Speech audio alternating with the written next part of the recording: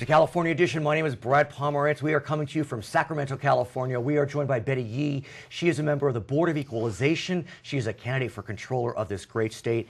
And I must say, what a victory, one could argue. Recently, the California Democrats had their convention, and the party can endorse a candidate for statewide office. Yes. 60% plus one. Yes. You're running against the Speaker, John Perez. And no one got the endorsement. You both got just under 50%. That's right. That's wow. Right.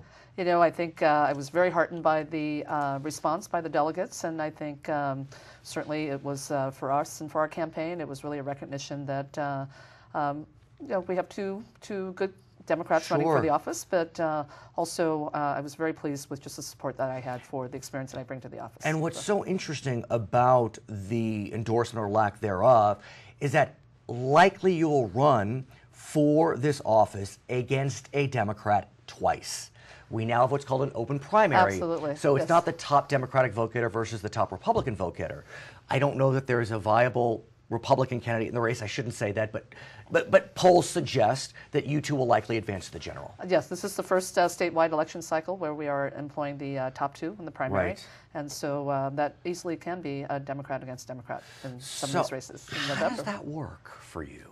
How do you play that? You know, I play really just to my strengths in terms of the experience I bring to the job. And frankly, this Office of Controller isn't partisan when you think about the work of the office. It's not.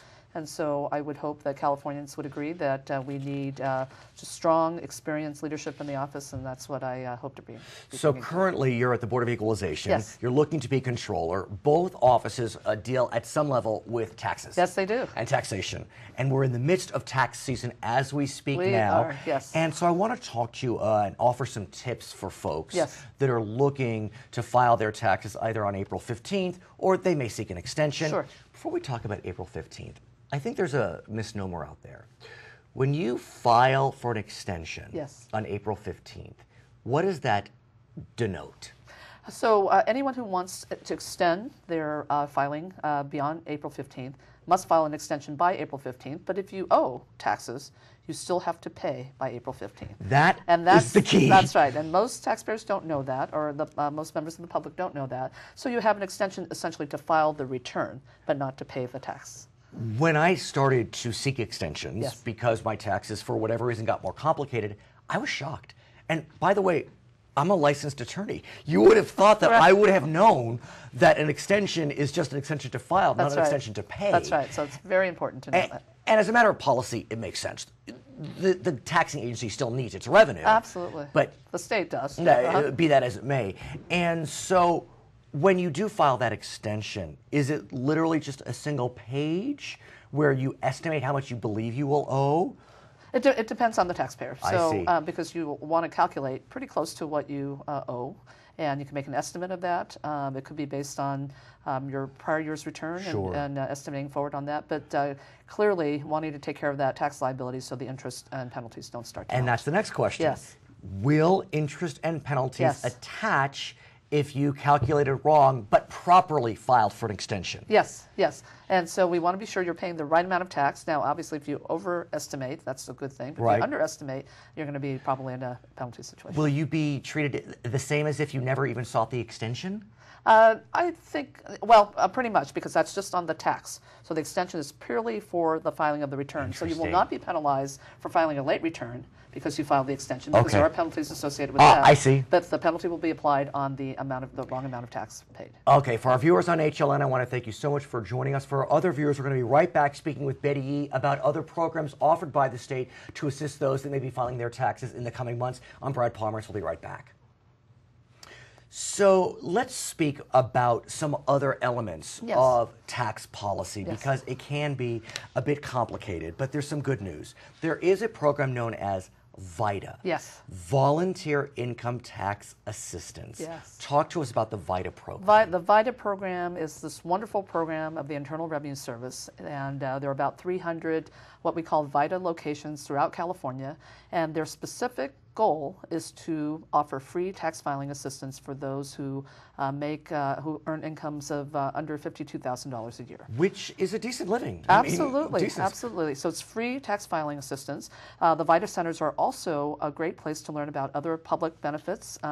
We know that there is information about Cover California in terms of getting people enrolled in health insurance. Sure. So it's a great one-stop shop for a lot of these types of programs. And how can we find out where VITA programs are? Sure, a couple of different ways. So you can go on the, you can call a toll-free number. Sure, we'll put that on the screen. Put that on the screen. Right. There also is a VITA locator tool on the IRS website. Put so you that on type the in your screen. zip code and it will Perfect. show you where your locations are.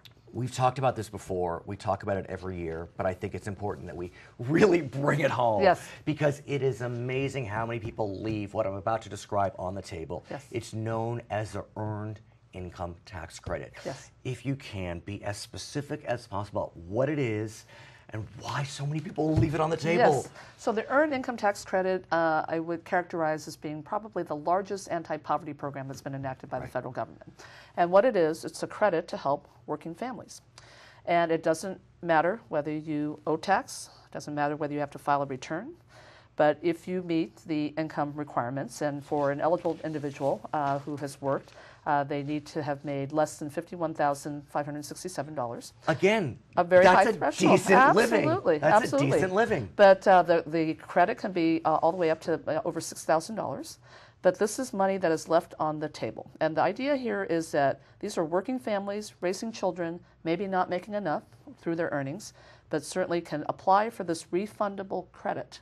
And what does it mean? Explain what a credit means. So credit means that it is it's money that frankly you can, and because this is a refundable one, Right. it's you actually get paid a check. So Regardless of what right. you owe with respect to your other tax liability from work and wages, this earned income tax credit is a credit in and of itself that you qualify for based on what you earned. And I think that's the reason why there is such a push Yes. by elected officials up and down the spectrum, Absolutely. because in the final analysis, when that check comes, what happens to that check? Well, it goes right back into the economy, right? goes So these are families that are probably, although we are encouraging families, if you can save any of that, True. please save. But it could make the difference in terms of being able to pay a utility bill or the rent or any other household costs. And when we think about the state of California, almost 40 million people, close to 10% of Californians are likely eligible Yes. for the Earned Income Tax That's right. Credit. That's right. I mean, it could be anyone watching today. They could be. So what should they do? What should people do to figure out? I mean, you've said it if you earn under 51,000, Right. but what do you do? Well, coincidentally, the income thresholds for the Earned Income Tax Credit are pretty similar to what the VITA locations, the families that the VITA locations serve. So I would recommend that taxpayers find their VITA location close by. This is a main function of these VITA locations is the Earned Income Tax I Credit see. eligibility. Sure. So we encourage anyone who thinks they may be eligible to please go to a VITA center close to them. We have about 800,000 Californians who are not claiming this credit. So they're leaving over $1 billion on the table. And that could go right back into our Exactly. economy. It could really be an economic stimulus. So many of us are now taking care of our elderly parents. Yes. And I did not know that there is some tax benefits if you take care of an elderly individual. Yes, yes. So if there is a credit for the elderly or for the disabled, and it requires that you be obviously a United States citizen, but you can qualify for the credit if at the end of the tax year, 2013, you were 65 years or older, or you retired on permanent disability. But again, this is a credit that really helps those who likely are not in a good financial situation. It's as a result credit of- for the actual elderly not for the person. caregiver per Right, se. Exactly. What about, though, there is a credit for child and dependent care? There is. And that is also a similar type of situation? Yes, these are for taxpayers who pay someone to care for their children under the age of 13. And these are taxpayers, they have to have earned income from wages or self-employment, but the federal credit can be up to 35% of the for paid real. expenses. Yeah. Her name is Very Betty real. Yee. She is a member of the Board of Equalization, candidate for controller of the great state of California. I'm Brad Pomerance. It's California Edition. Perfect.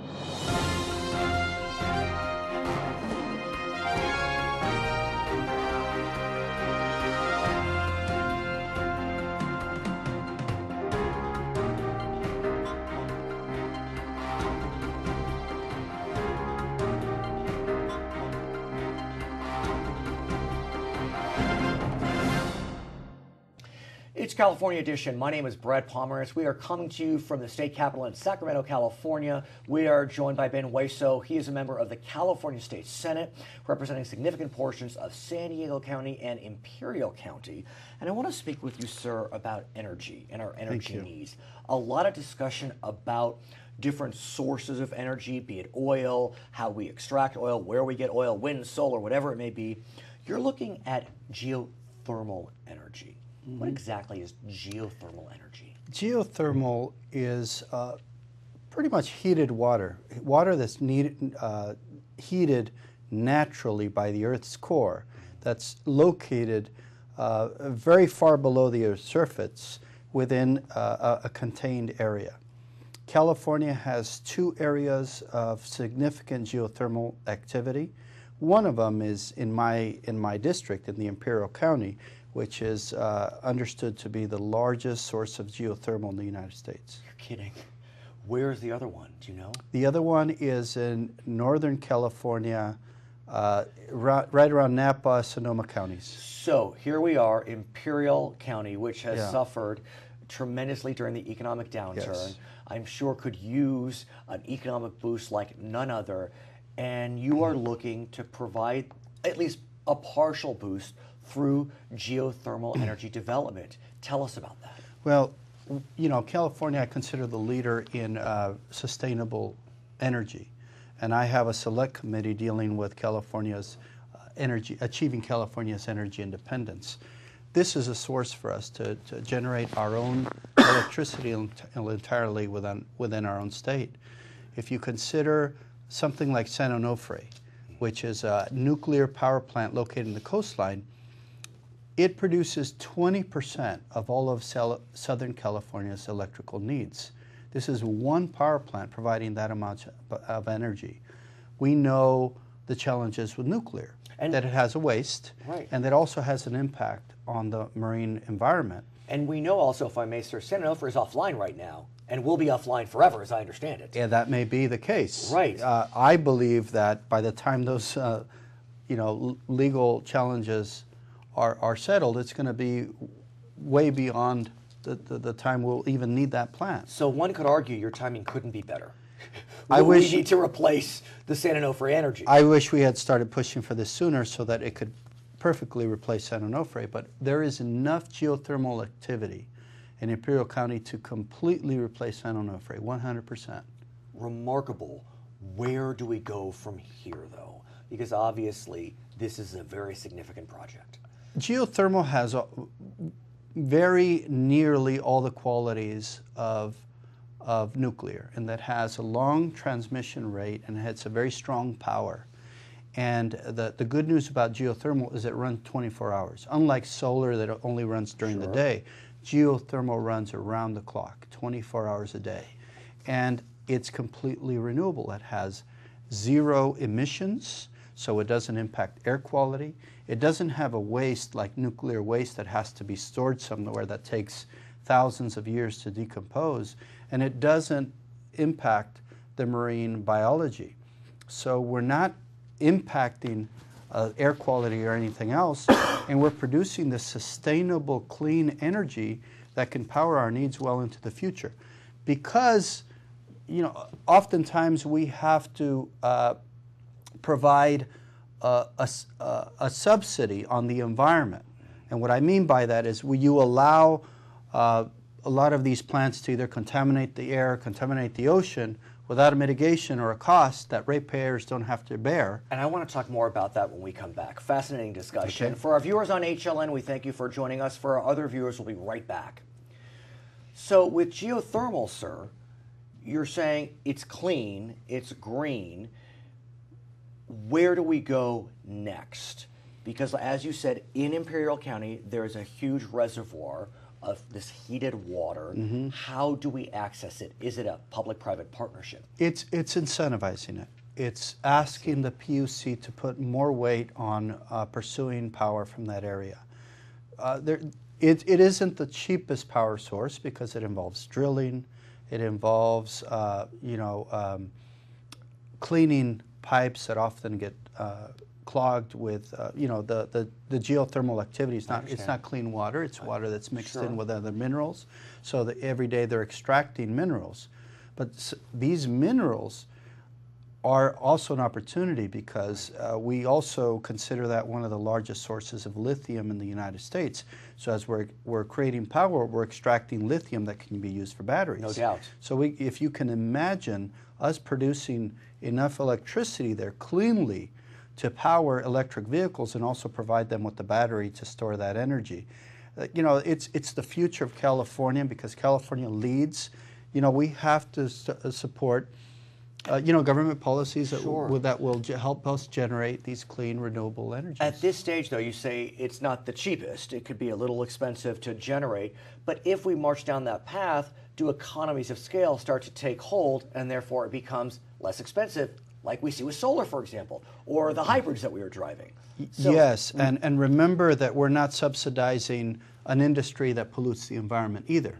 So when you have to go back and account for air quality, how much is it costing us right now to clean air quality in the country? We don't apply that to our electrical rates. If we did, it would make natural gas and other sources of power much more expensive. So we're finding other revenues to clean air quality. We won't have that problem with geothermal.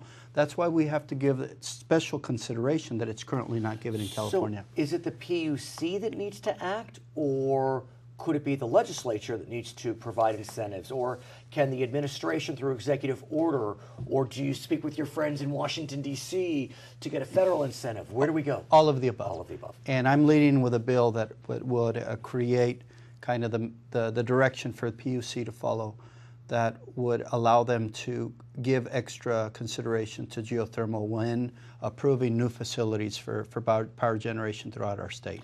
So if you can imagine that we've incentivized solar production. Yes. That's why companies have moved to California to produce solar, because we're giving them special consideration.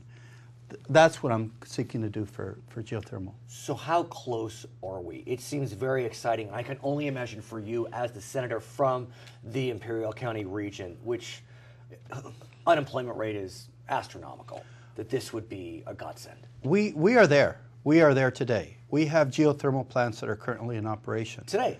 Just today. Oh. They're operating in Imperial County, and they're operating successfully, and they're already extracting lithium, but they're not operating at the level that they should. Because there is more potential.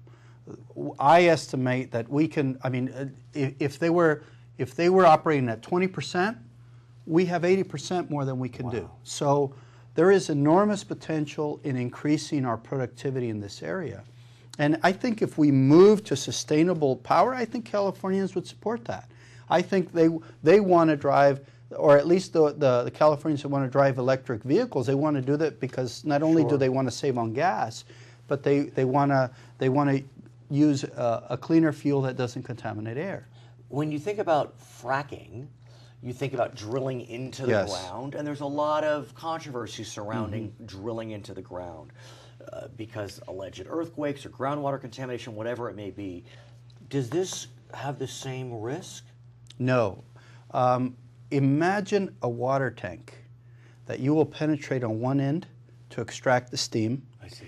And another connection that connects an inlet to re-inject.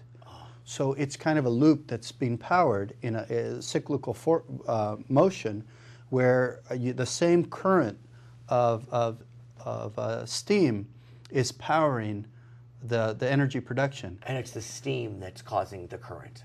It's the steam. Right. It's the heat from the steam that's powering generators that are creating electricity. And it's a closed loop. As long as you're re-injecting water, the Earth's core is always reheating it, and you never lose anything from the system. If anything, you're removing solids, which we're hopefully going to use for industrial and job creation in the state of California. He's been Hueso. I'm Brad Pomerance. It's California Edition. Fascinating.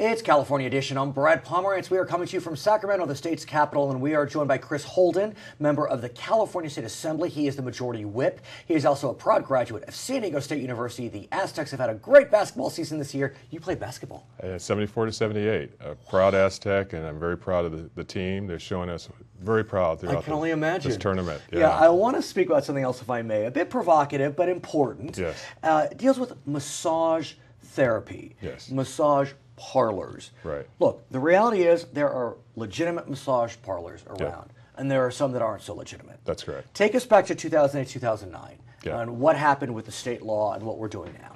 Well, prior to 2008, the cities pretty much had the ability to regulate and control these type of operations, and because they were so closely aligned to prostitution and human trafficking type activities, that they found themselves in the outskirts and industrial communities, and having to pay exorbitant fees and things of that nature. And the problem is that the legitimate operators were caught up in that. So they put forth an agenda that said, look, we need to have state regulation so that we're not sort of held hostage under the concerns, legitimate concerns that cities might have. And so the passage of SB 731 in 2008 created the Massage Therapy Council, which essentially would then govern the operations of massage therapy operations. And it did centralize laws surrounding massage therapists. Is that fair? It did indeed. But it also basically then stripped cities of all of their authority. And so there was no more home rule in terms of the ability to deal with the bad actors, if you will, and to have some way of then imposing appropriate fines and then apparently getting them to a place where they can clear them out of the city if they needed to. So under the 2008-2009 law, there is a sunset provision. Yes. And it's coming up now, so this is a prime opportunity to revisit the law and look for fixes, which is standard. That's right. It is being presented to the Business and Professions and Consumer Protection Committee, which I am a member. Right. And so we're looking at it right now. We've had a hearing that allowed for both sides to basically make their concerns known. Obviously cities, small cities particularly, those that have been overrun by these type of operators. Could you tell us about the city of Stanton, a small city near Anaheim, California in Orange County? 3.1 miles in size, 28 operators of massage therapy operators in that small area, but also 27 of the 28 are actually on the website, as it's been shared with us, on illicit websites offering services that are rather shady. So that it is, and these are operations that close at midnight to 1, 2 o'clock in the morning. So that it clear by definition is not a legitimate operation. So the cities are feeling that their hands are tied because they don't have the ability to shut down operators like that. And this change in the law, at least during this time where we're looking at the sunset provision, gives us the opportunity to take another look at this and say, did the state legislature go too far in putting all of the authority in this commission, Massage Therapy Commission, and thereby leaving cities with the inability to regulate and in some cases use their public safety powers to shut down the really bad performers. So as we speak today, you're looking to simply modify the law, not necessarily devolve all power back to localities, but create a nice balance between the two. I think that's where we're looking for, that place where, because obviously the cities are saying sunset and let all the power revert back, but then when you have, it's going to be a balance. When we come back, I want to continue our conversation, speak about community colleges and high schools partnering. For our viewers on HLN, I want to thank you for joining us. For our other viewers, we'll be right back on California Edition. So I want to continue our conversation, speak about high school seniors. Okay. I remember when I was in high school, there were a few kids that took classes at the local community college. But it seemed pretty willy-nilly, loosey-goosey. You're looking to change that formula. Right. We have a bill, 1451, which essentially is a dual or concurrent enrollment bill. And it will create legislation that will allow, in a more comprehensive way throughout the state, where unified school districts and community colleges will develop agreements where concurrent enrollment would be spelled out very clearly, the roles and responsibilities, teachers, where they would provide the service, whether it would be on the high school campus or the community college campus. But the whole goal really is to give high school seniors an opportunity to start their college experience early. And what's interesting, you mentioned this to me, I didn't think about it, it's not necessarily just for the accelerated student. Right. Talk to me about that. Well, you know, we see right now, and it's never made sense to me, how we graduate seniors who go to community colleges and then they need remedial training once they get there. Right. So this bill will allow for seniors who are graduating to have the opportunity to really refine their skills and to be able to be prepared that once they graduate, they can go to a community college and begin taking community college courses that leads towards their graduation. Right. So or it's not matriculation. Like, exactly. And we've seen in recent times, not just because of the budget and the impact on the ability to have classes offered on a regular basis, where community college students were stuck for well beyond 3, 4, 5 years, Especially sometimes during the longer. downturn. This gives them an opportunity to hit the ground running and to be able to have credits already built up, so when they get there, they're moving closer to graduation. So in your district is Pasadena Community College, one of the best community colleges in our state, if I may say. Yes. Have you spoken with, is it President Rocha, Mark Rocha? Yes, it is. Mark and other Rocha. presidents? I mean, what do they think about this proposal? Well, the community colleges love the idea. They think it creates a wonderful opportunity, and they like the fact that they can have a more organized and structured relationship with the unified school districts, the K through 12, and certainly high school in this particular, in this essence. And so to be able to start offering classes that will allow for not only those who would like to continue their education beyond and make their way to higher ed, but also those who may need vocational training and are looking for a vocational training route. So if growing up, as you'll recall, in high school, we had vocational ed, whether it was auto shop or home economics or whatever it might have been. And I think those are important to bring back. This creates an opportunity to start bringing some focus back to vocational education as well, and I think the community colleges see that as a really important part of what they were originally established to do. I'm not sure if you're familiar with this issue, and if you're not, forgive me, but I wanted to throw something at you if I may. Sure. You may have heard that there is a move afoot to consider whether community colleges should be permitted to offer 4-year degrees. Senator Marty Block has proposed this. He proposed it a few years ago. He's brought it back. Several states have looked into this issue. Are you familiar with this topic at all? No, but I know that, well, I'm vaguely familiar with it. I mean, because I do know, I've heard, and you may have heard over the years, that because of the way that Pasadena City College has grown and some other community colleges, they almost from a physical standpoint look like a university. So it makes a lot of sense. I'm not sure the mechanics and how it all comes together, but certainly increasing capacity for our young people to go to colleges will make it easier for them not only to get accepted, but to be able to fulfill their opportunity. And at the same time, we look at funding for community colleges, and UCs and CSUs, and we see that funding is coming back a bit. Yes. Not as much, though, as K-12. Not as K-12 much. funding is roaring back. Now, that may be a great chain of events. Yes. Do you think, though, we need to start paying a little more attention to community college funding, CSU, UC, in terms of bringing those funding levels back to pre-recession levels? Well, we do. We do. I mean, I think that if we can focus on setting certainly a plan for the future, education has got to be the centerpiece of that.